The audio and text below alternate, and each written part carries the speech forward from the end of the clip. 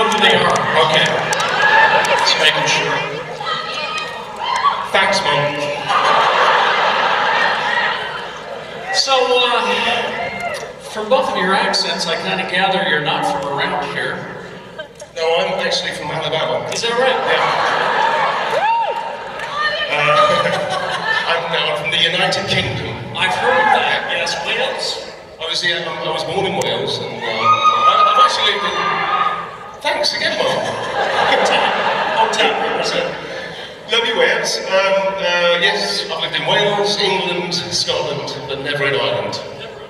No, you don't want to. Yes, and I always try to do Tom's accent, and I'm not very good at it. Yeah, I'm from... Are you doing it now? Yeah, I'm doing your accent. Anyway, Chicago. Hello, I'm British. Well, now Amy can do Tom. Can you do Amy's accent? Do I have an accent?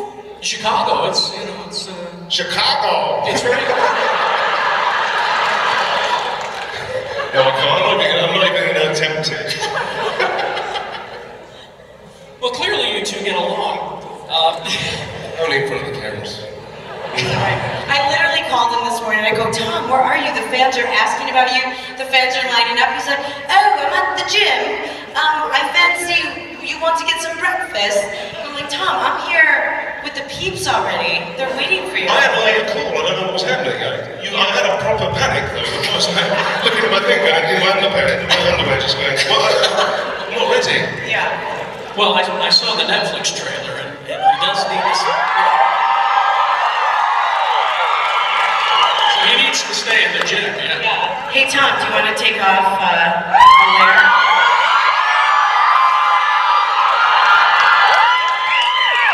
So here's what I thought I'd do today, is that when I come to these conventions, lots of lovely people bring t-shirts and items of clothing. So have you ever heard of the game, the children's party game, Pass the Parcel? Is that a British thing? Is that a British thing? It clearly is a British thing. Here we go, translating again. So basically, the kids all sit round in a circle, and there's a big parcel, and the music plays, and when you pass it round, and when the music stops, whoever's holding the parcel has to take off the layer. But there's more than one That layer. sounds so British. And in the middle of it, it's very British, yes. The parcel, and then you pass the parcel. Pass the parcel.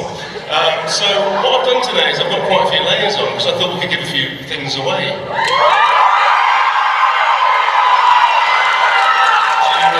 I was going to start with the hat, but I'm absolutely boiling, so can I start with the hoodie?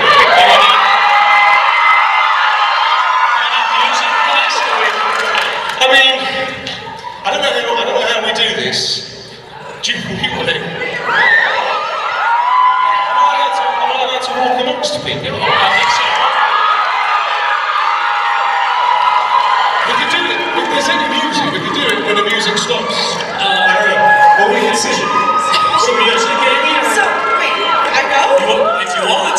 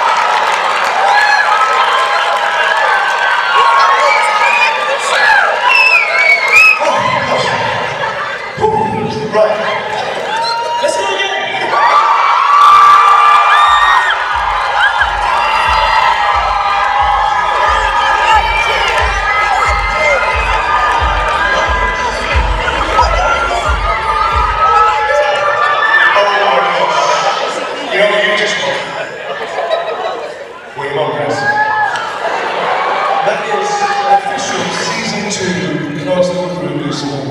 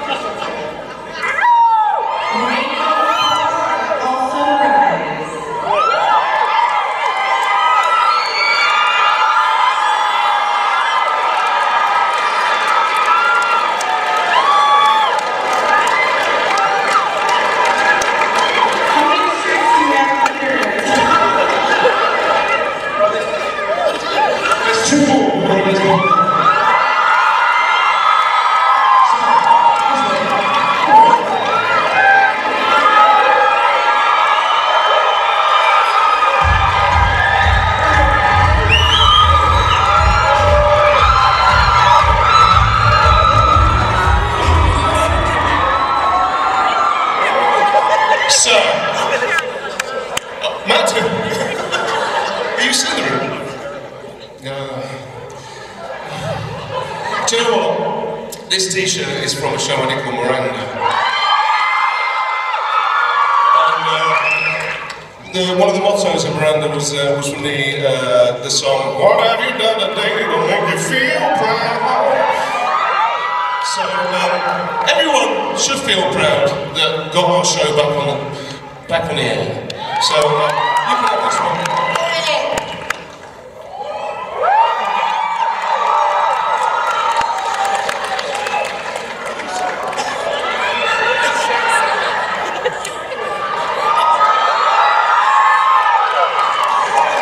Right, let's get back on stage. And there's one more.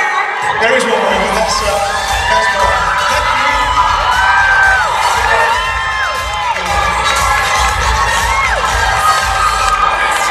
Thank you.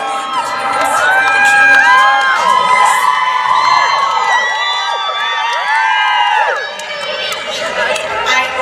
You did. This last one says hashtag Lucifer saved, and that's all you know.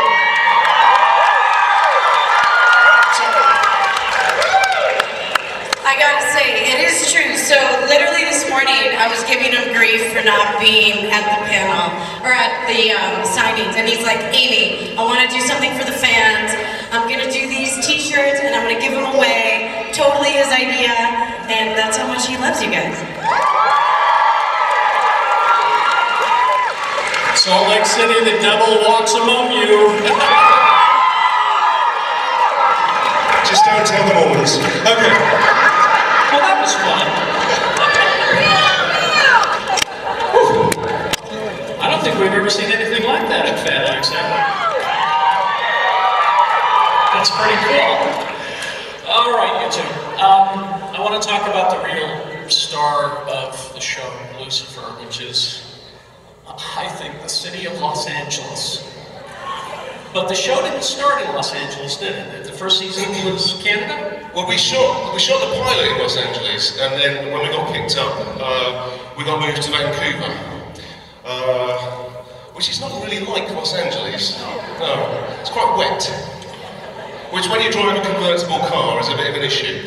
Careful shooting. When we were shooting the Vegas episode, it was supposed to be bright and sunny, and it was so rainy, you guys, and so cloudy and so cold, and we were like scantily clothed and wearing sunglasses up in his car, and I was like, how are you doing, Tom? Like, you guys are shaking. You have to stop shaking. Yeah. You were in a tiny little cocktail dress, just like those ring balls going on.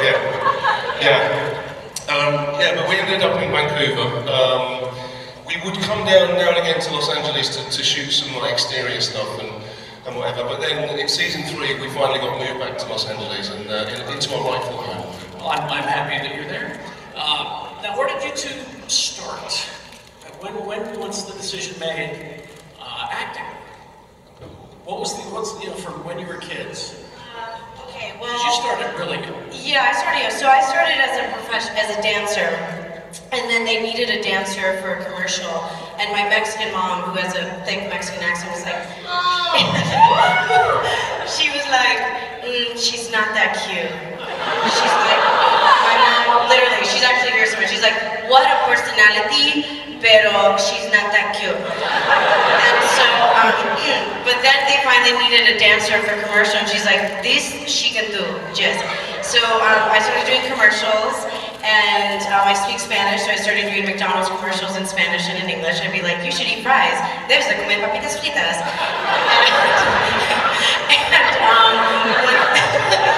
I didn't know any of this. Oh, really? Oh, well, you know. I'm loving it. Sorry. The things you learn on panels. And then, yeah, one thing led to another. I did a bunch of theater in Chicago, and it was more of a return to acting than like a 180, because I majored in boring economics, which is great, but, you know, did finance for a year in New York, and then came back to acting full time. Tom? It's well done. Well done for your bilingual commercials. I didn't start till I was about 17. I I came late to it in school. I love sport, so I wanted to do something to do with sport. I was never quite good enough at the sports I played to pursue them professionally. So I thought maybe I could be like, you know, the physio that runs on the pitch, because then at least I get that feeling. So I was going to work in sports science, and then I was doing my A-levels, which is like the higher end of high school, your last grades that you do. And I wasn't enjoying one of my subjects, so I dropped it, and my old English teacher was doing a theatre studies course, and she said, I think you'd really enjoy theatre studies. I've got 12 girls and 1 boy thus far. And I went, how many girls? So it wasn't necessarily for the right reasons that I started. But I went to a couple of classes and I absolutely loved it, and that was it really. That's where the love affair started. Now, you're both TV veterans, you've opened up many TV series and all that, and now you're on Netflix, and I'm wondering, is working for Netflix different from working from a network, or? Well, it's interesting because like Warner Brothers make the show, so Warner Brothers make the show for Fox, and Warner Brothers make the show for Netflix, so in that respect, it's not that different. I think that the biggest feeling that we got going to Netflix was, I don't think any of us really had any idea how popular the show was until we got cancelled. And neither did Fox, I think. Yeah, we were really like the ugly stepchild that no one paid attention to on Fox, and then when we got cancelled and you guys started tweeting, we're like, oh my god, people like us. And you know, it sort of gave the show a whole kind of reboost of energy, a rejuvenation really, because Netflix kind of made it very clear to us that they really wanted us to be there, and they were overwhelmed about how much support the show had actually. Well, now that you're not on network, and a few people asked me this on the way in to ask you guys, is the show going to get? I mean, it's already a sexy show, but is it going to get even more sexy? You're going to see a lot more of this.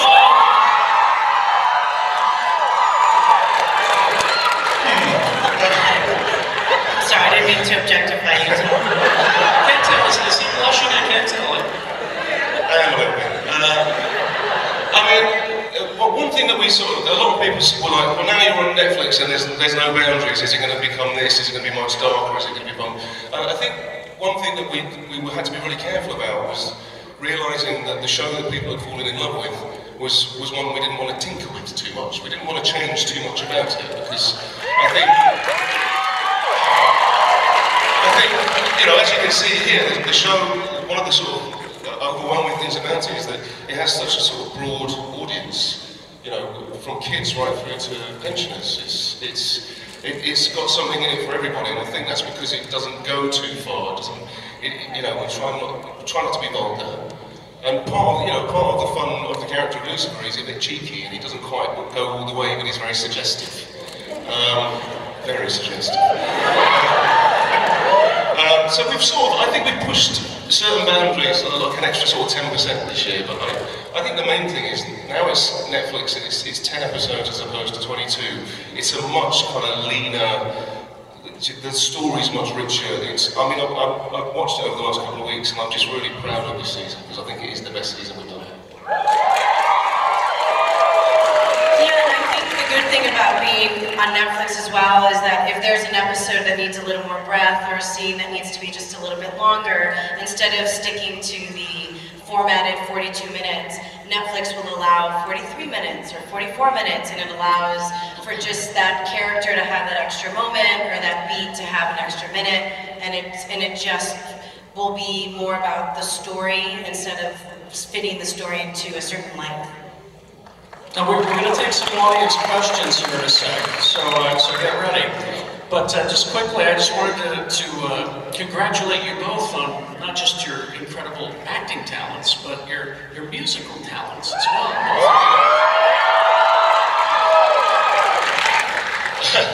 Thank you. I think that's one of the things about the show is that, you know, music was a big part of my life when I was growing up, because my mum was a music teacher. And, you know, I played French horn, very sexy. I grew up And so I did that with singing. And Yeah, isn't your dad a pastor? Yeah. Well, The irony. my dad and my uncle and my sister were pastors. Does he say my son is Satan? Does he say that? Yeah, my son's Satan. Yeah, every day. And Amy, you got to do some on that. Which episode was it? I remember seeing you. Yes, well, we get to dance on the show. Yes. We were kids in a candy store. Like, literally, you guys, we had the biggest showgirls for the first rehearsal around us, and Tom and I were like, I felt like I won a competition. It was amazing. and Tom's like, are you as excited as I am? I'm like, I'm so excited. Don't let German see us, because she will make so much fun of us, but we're both very excited.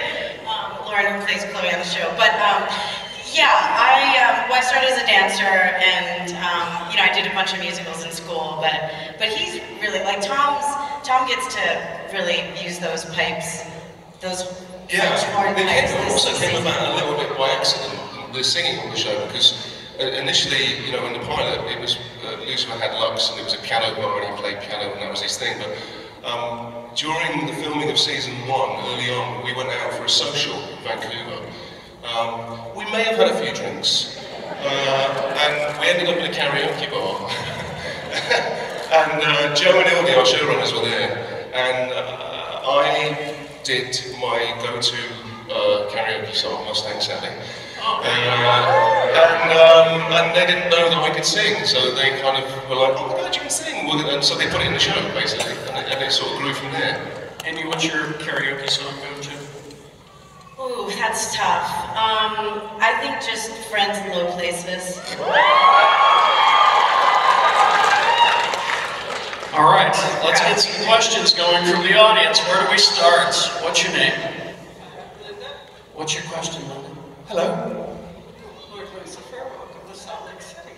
Thank you very much. My question for you is, which do you find more challenging and entertaining? Playing a good character or an evil character, and which do you prefer? Well, I think most actors would say that playing a baddie is a lot more fun. Because you kind of get to do things that you can't really do in real life. Like say whatever you want to people with no comeback whatsoever. And you know, just, I in real life like to have a lot of fun, and you know, I like joking around a bit. I take work seriously, but I don't take myself too seriously. So playing characters that are a bit irreverent is a lot more fun than playing. He's just a good guy. He's a solid family guy. That's a bit boring sometimes, but yeah. Does that answer your question? Thank you. All right, who's next? What's your name? Charlie. What's your question? What made you want to act in Lucifer? Well, is it Charlie? Charlie bit my finger.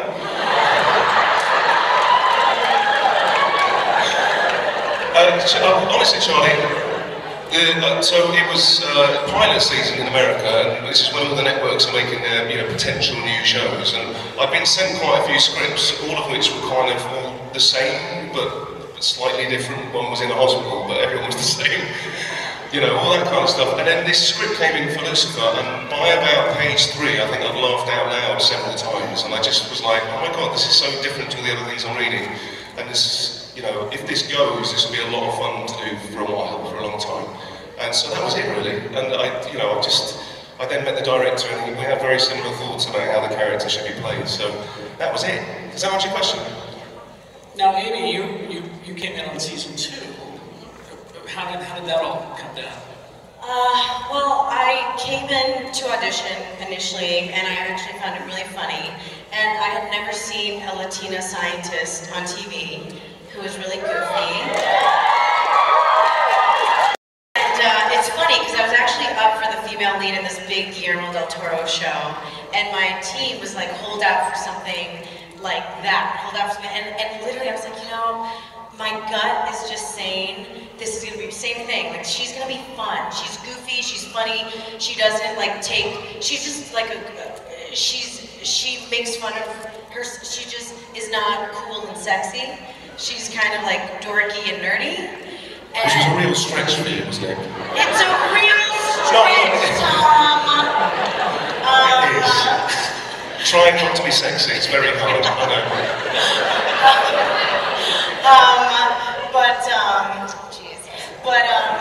Yeah, so it was just that. It was the fact that it was this professional girl in STEM who was goofy, nerdy, funny, and my gut, I went against my team, and then they're like, hold out to be the lead of something or that, and I said, you know what, I just really want to do her, and I have a good feeling about the show, and I just followed my gut. That's pretty cool. I'm so happy. And actually you too, because you know, you have to vet who you're about to join, and I was like, let's see this Tom Ellis, what's he all about? And I was like, all right, I can play ball with him, he's fantastic, he'll make me better. And Stop it. it's true. I mean, don't get a big head. What's your name? Tabby. What's your question? Firstly, I just want to say that you guys are both amazing, and Tom, you are beautiful.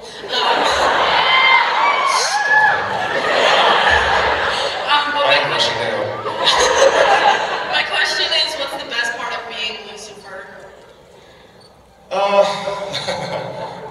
Well, honestly, I think the fact that I get to do so many different things, as you know, it's not often in a show that you get to do so many different things. I get to do comedy, I get to do action, I get to do music, I get to do drama, I get to do romance, and those things are often individually different parts along the way, but all in one place. It's never really happened before. So I think that is, you know, I love going to work every day on this job. I do. We all do. What's your name? Sarah. What's your question? My question is, what is the funniest prank you pulled on one of the castmates, or what a prank that someone has pulled on you on set? Ooh, do you remember the thing with Mike Costa and Trisha? Oh yeah, that was good. So Trisha Halfer, Play Charlotte. aka Mum. It's a bombshell. She's amazing. And one of our writers, Mike Costa, they're really good friends. But they decided, and they had a couple of people working on the inside, that they would stitch up the writers' room. So there were these people in the writers' room that were in on the joke, that started spreading rumours that they thought that maybe they'd been dating. And that's a bit of a no-no, you know. You don't mix, you don't poo on your own doorstep, so to speak.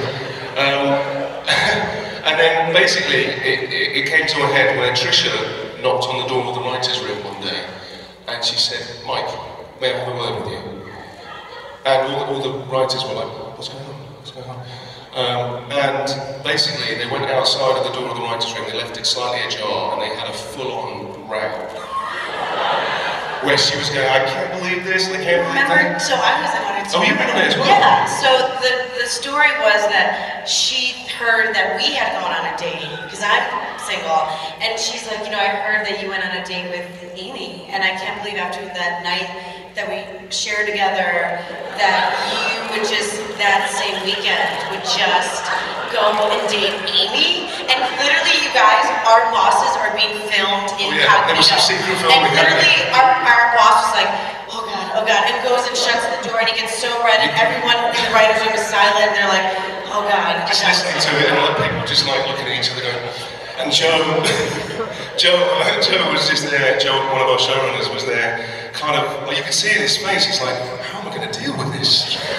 This is just not good. It's like the nerdiest writer on our show is dating two of our actresses. Simultaneously. And eventually they came in and were like, gotcha! And Joe and everybody were like, oh my God, and they had heart attacks. But I think it was my favourite because it was so convoluted. It required a lot of secret agents. What's your name? My name is Matisse. Matisse, what's your Matisse? Yeah. Well, like the artist. Yeah, my dad's a humanities professor. So. Yeah. What's your... Sorry, what? Go ahead, what's your question? So I really like your relationship with Lauren German on your guys' behind the scenes and stuff. I noticed that you guys give each other nicknames. You call each other Muffin a lot. I think that's freaking adorable. But are there any other nicknames that you've given any other cast members? Well, this one I call WikiLeaks.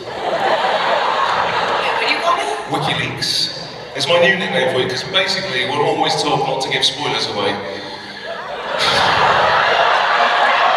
I gave away like one spoiler once on my Instagram story. And panties and a bunch of... Gosh, have we got any other nicknames? I mean, the thing with Lauren, the muffin thing, actually, it started when we were doing the pilot, and because I always like to give nicknames to people, you know, it's a very British thing to do. So I was like, we need a nickname, and she was like, well, you could call me Muffin Top. So she just came out of the... Yeah, out of the and I was like, right, I'm going to call you Muffin Top, and she decided that she was going to call me Muffin Top as well, so we had that on our trailer doors in season 1. And then that got shortened to Muffin. In the last season, I think we were, for some reason, decided we'd be called Muffinio, which is Italian for muffin, I think. It's so funny, I actually thought, when I first came on, they would call each other Muffin Top, and I'm like, God, I wonder if they have muffin tops. And I like just started looking, I'm like, no, they're in great shape, there's no muffin top. I was just so There's no rhyme or reason. But Lauren German is one of the funniest people I've ever met in my life, which you don't always get across on screen because her character is kind of like the gravity of the show. and prankster. Yeah, she's a prankster. Do you want to know another prank, by the way? A Lauren prank.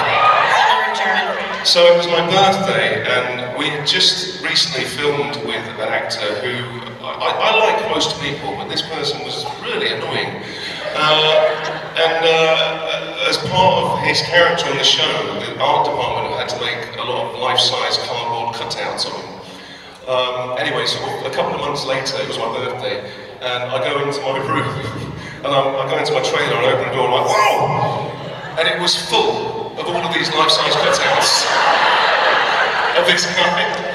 So I'm like, oh, that's hilarious, Lauren, you're so funny, so funny. So I get rid of them all. And then I go to have a wee in my tiny little toilet, and I'm like, whoa!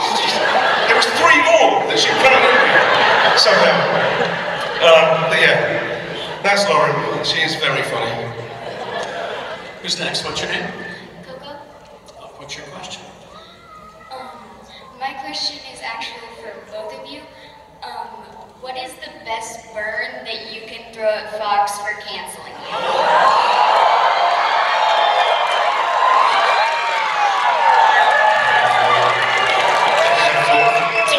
Just when I thought you were the little devil. She doesn't want you to work in Hollywood again, does she? Well... And she's adorable, you guys.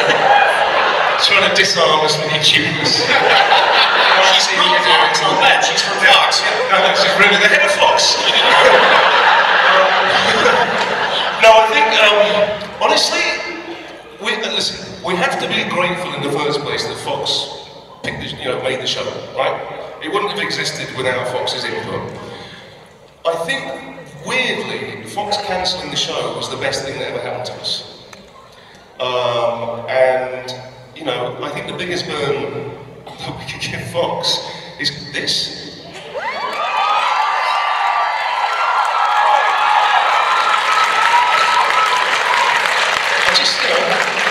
It speaks for itself. It's been so overwhelming, and like I say, I don't think we knew, and I really don't think Fox knew how popular it was. Yeah, I think the fact that Fox never even really officially announced our cancellation, and from one tweet that Tom sent out to the world, and for it to catch this fire, see what I did there, guys? For it to catch fire globally, and 8.5 million people around the world join together in a Lucifer family to resurrect, and literally, you know, I've said this before, become our little angels. That to me is the biggest burn, because I think we might get season 5 and season 6 too. It's just speculative, it's not WikiLeaks, That's not it's what I'm thinking. That's pure speculation. Pure speculation, guys. Who's next? What's your name? Hi, I'm Connor Gabriel Johnson. I'm a little starstruck in the moment. It's fine. Yeah. He's really not that We and all are huge fans of the show. It's actually one of the things we have in common. And my first question to like music and play the piano, but that guy kind of took it. Sorry. So my second question was, what was Tom Welling like in season 3? Because I love Smallville. It was my dad's favorite show to watch, and I was just wondering what was it like being thrown in? The Wellstar. Actually, he had a new name, T-Dubs. T-Dubs. Because also there was quite a few Tom Toms and also. Tom. Yeah. So everyone was confused, like, which Tom? Which Tom do you need on set? And which Tom are you talking about? The tall, 6'3", dark-haired one. No help. I mean, Tom, he was great fun. He also is a person who likes to have fun at work, so he really embraced the atmosphere that we worked in. And it's always nice, you know, we've done it each season, we bring someone new in, and it's just a new sort of dynamic for us to all play around with, really. He's a big cuddly bear, isn't he? He really is. He's a big teddy bear, and, you know, don't let the 6'3", who's taller? No, we're the same height, that was the thing. Oh, really? I think initially they were looking for someone completely different, and then they cast someone called Tom, who was 6'3" with dark hair, and I was like, that's really different. Well, he has blue eyes. He does, there we go, that was it. I mean, you have dreamy brown eyes, okay, but, you know. Yeah, Tom is great. I actually just went to New Zealand with him to do a Comic-Con out there and spent a lot of time with him. And he's just become a daddy as well, isn't he? Yes, he has. He has a little nugget. And honestly, he has the biggest heart. Like, he is just such a teddy bear, and he gets lit. It's really cute. So this is really, I don't think he'll mind me saying this, but you know, Comic-Cons can be, I'm a people person, you put me in wherever I can roll. And Tom's like, oh, I wouldn't be able to do that. He's like, I get a little bit like overwhelmed with a lot of people. He's like, I need just, so I thought that was very sweet that here's Superman, right? Playing like this iconic character, and he's like, I get a little overwhelmed sometimes. So I just thought it was very sweet that he really appreciated having someone there with him in New Zealand to kind of help navigate him. And so, like I tell you, big teddy bear, that one. Now, speaking of Tom, what did he do to your face in the last episode? What do you mean? Oh, we can't talk about that? Oh, you can. I mean, that ties in with the kind of like self-realizing storyline that we were talking about. And, you know, Lucifer's devil face. Look at Lucifer's devil face right there, buddy. Oh my Right gosh. there. Just like I do. Well, all I can see, I haven't got my lenses in, so all I can see is teeth.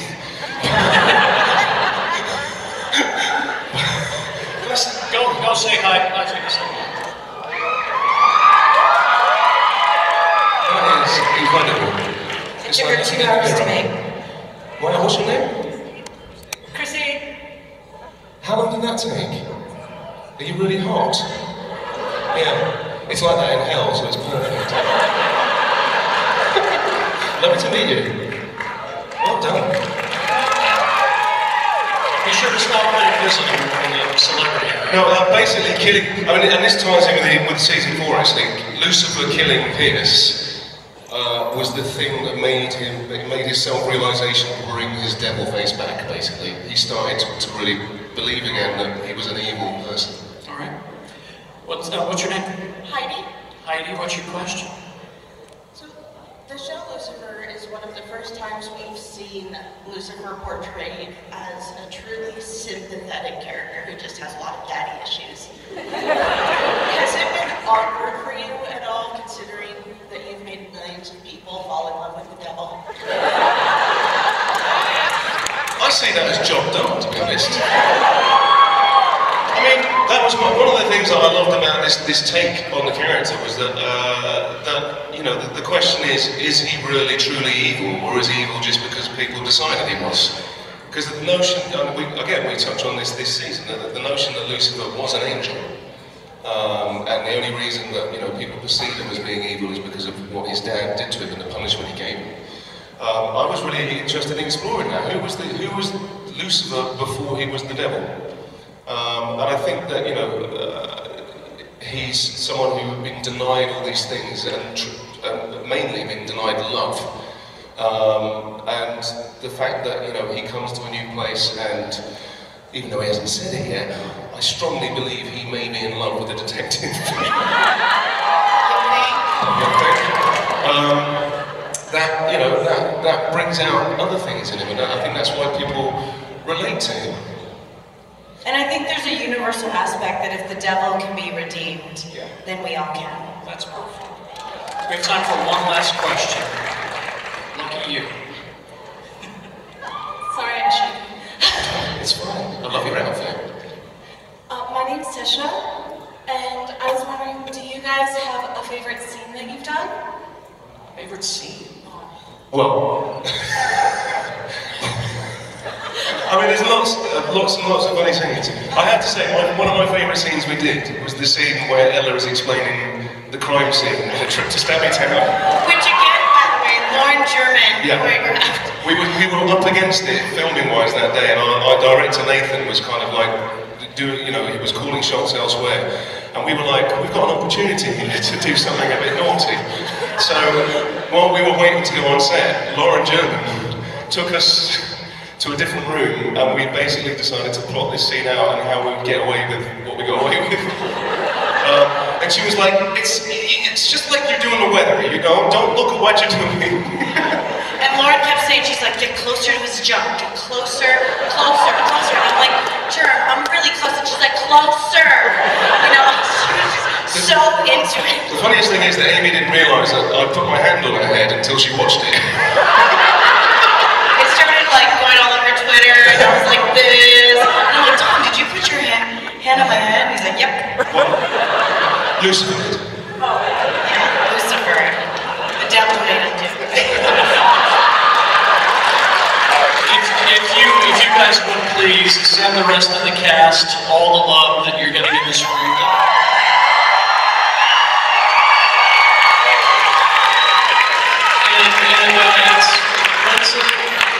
By the way, he's getting chills. And it's May, what's the date? May the 8th.